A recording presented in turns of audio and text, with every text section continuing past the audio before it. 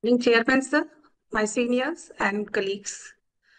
Today I am presenting good engineering practices for the highways. Ma'am इसको slide show में कर लीजिए please Yes, sir. Please thank you yes thank you Is it okay now? या it's okay Yeah. It's okay Today we are talking about the abutment position near the RE wall where the approach slab is placed, and we have been finding nowadays lot of distress in the approach slab location due to the various factors. So first of all, we'll discuss about the abutment where this approach slab is placed. So earlier we have seen the abutment used to be earth retaining structure where earth is supported by the wall, which is constructed throughout the deck width. But after coming of RE wall, we have observed that in the cases of flyovers, underpasses, ROVs, and minor bridges on the canals, these typical earth retaining abutments are slowly replaced by back RE wall with the column pier. So the purpose of back RE wall is basically back RE wall will take the earth pressure and the vertical load of the superstructure or the live load from the vehicles will be taken care by the column pier. So I have just proposed a comparison how this back RE wall is started using in the highway bridges or flyovers or underpasses. So when we compare this earth retaining abutment with back RE wall, it is seen that for a height of about 10 meter or more, the earth retaining abutment becomes a little complicated to construct as well as it is highly uneconomical. When we talk about the strata, for open foundation with a rocky strata, this is okay. But when it comes to the pile foundation, the pile foundations with a very poor capacity, horizontal as well as the vertical, the number of the piles requirement increases very much, maybe up to 20 to 25 numbers. So in that case, this earth retaining abutment becomes very uneconomical. There is a huge implication of the cost for around 12-meter height, approximately 4 crore on one abutment. This we have done the calculations and the comparisons for the 12-meter height with a back RE wall and pier versus this earth retaining abutment. So we have found that the back RE wall is very economical. But for that reason, the back RE wall is being very much used nowadays, especially where the water is not flowing. So with the back RE wall, we have found that due to the only vertical load, the foundation size is very much reduced. The number of piles becomes almost 50% or less than that. And so it becomes highly economical proposal. We have seen that the earth retaining abutment, the construction for the approaches can start only once the abutment is constructed. Means backfilling cannot be started till the abutment is constructed. And if it is very high abutment, it will take good time. But with back RE wall and the pier type abutment, what happens? Both are independent of each other. We can start backfilling along with the back RE wall. We can separately construct our pier. So both are independent. This results in a very fast construction. So definitely these advantages are there, but we have seen that lot of distress at this location on our highways is observed. Reason being, we are using back RE wall, but not with certain precautions or consideration for the approaches and their arrangement. That is missed, and that is how we are facing lot of distress on the approaches. So with this back RE wall, one more structure is come into this approaches. That structure is known as gap slab. So basically, when we have provided back RE wall, what happens behind the back RE wall was placed on the foundations. So weight of the earth behind the back RE wall and the weight of back RE wall was coming on the foundation, and this was increasing the size of the foundation. The economy which was planned was not happening. So slowly this gap slab was developed. With the gap slab, what happened? We pushed the back RE wall away from the footing so that the gap slab weight only comes on the approaches and no weight come on the footing. So this is the arrangement. We can see the gap slab is shifted, black wall is shifted away, and a gap is created between the pier cap dirt wall and RE wall. So this gap is filled by a placement of gap slab. So this gap slab, sometimes it is constructed continuous with the approach slab. But in some cases, what we are doing, gap slab length is huge. Sometimes it becomes around 5.5 meter because this footing dimension is very high in the case of weak strata where SBC is poor. So what now the people are doing, they have increased this length up to 5 meter. And this gap slab is being supported on this arrangement that is known as bank seat. So back gap slab, one side is supported on the bracket of the pier cap dirt wall and other side it is supported on the bank seat. So as the length of the gap slab increases, the load increases, the number of live load axles on the gap slab increases, and finally the vertical reaction on the bank seat increases. And this vertical reaction will be from one side of the gap slab and other side of the approach slab, because after the bank seat we have placed the approach slab. So total from both sides reaction is increasing. Approach slab reaction will not increase. Approach slab is fixed length 3.5 meter. But what happens as the gap slab length increases, the live load reaction increases, the gap slab reaction increases. So finally this bank seat will get more reaction, which will transfer more surcharge on back RE wall.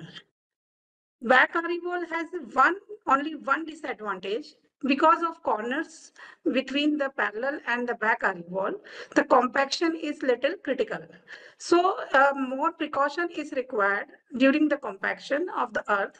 This earth, if not properly compacted at the back RE wall location, will result in the settlement of bank seat.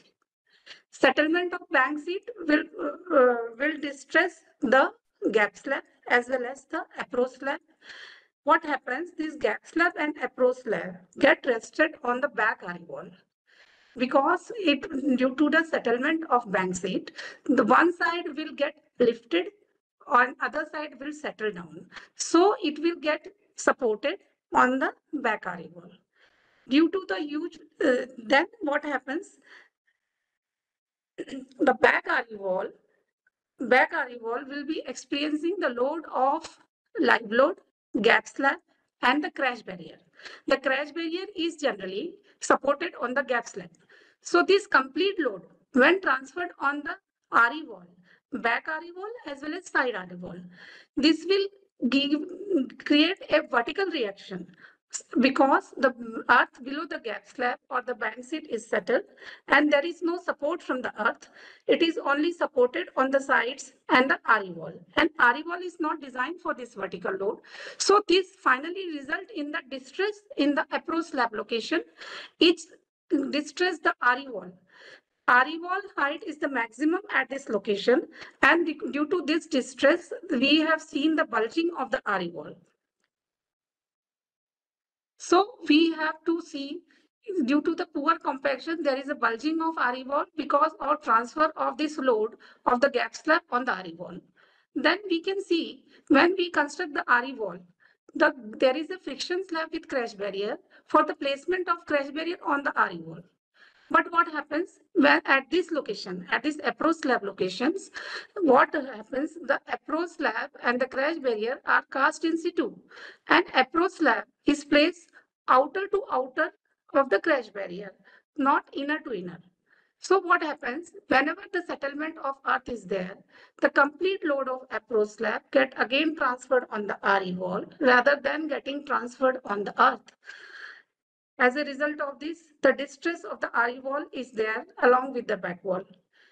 We can see that there is a distress of the dirt wall also in this photograph. This is some of the projects of NH, where we can see very clearly the back RE wall and the distressed dirt wall along with the bracket because of the settlement of the approach slab along with the crash barrier.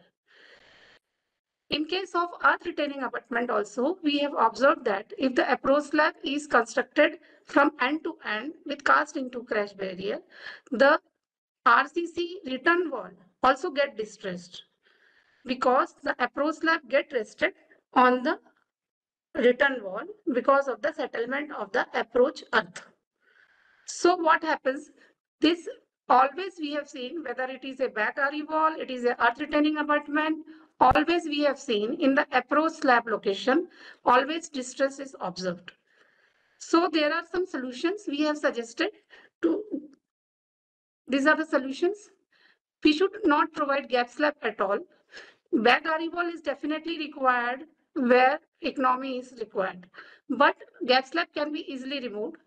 Gap slab, if removed, we can directly place RE wall behind the bracket on the footing. Although due to this, there will be a transfer of earth load on the footing, but it will have minor implications. So this can be easily done. Approach slab to be provided directly on the back wall, separated by the filler material. So this filler material is very much important. Sometimes what happened, the filler material is missed and the approach slab, their gap is not maintained between the approach slab and the RE wall, or the friction slab with crash barrier and the RE wall, and the load gets directly transferred. So this filler material is missed and then this distress starts. So we have to take care. With the filler material, approach slabs can be directly placed on the back RE wall, maintaining a gap between the back RE wall and the approach slab. And also the crash barrier should be pre-cast rather than cast in situ. So what happens now in the approach slab locations, to avoid two slabs like crash barrier with friction slab and approach slab, one slab placed over other. Generally, crash barrier in the approach slab location casted along with the approach slab. So when settlement happens, complete weight of crash barrier with approach slab will cause the settlement. So what we should do? We should avoid casting of crash barrier on the approach slab. Approach slab to be placed to the inner face of the crash barrier rather than complete deck weight to the outer faces. So this friction slab with crash barrier will always make the load transferred to the earth for the crash barrier, not on the RE wall. There are some more suggestions like approach slab locations, whether it is a back RE wall or a earth retaining structure, can always be strengthened with a geocell.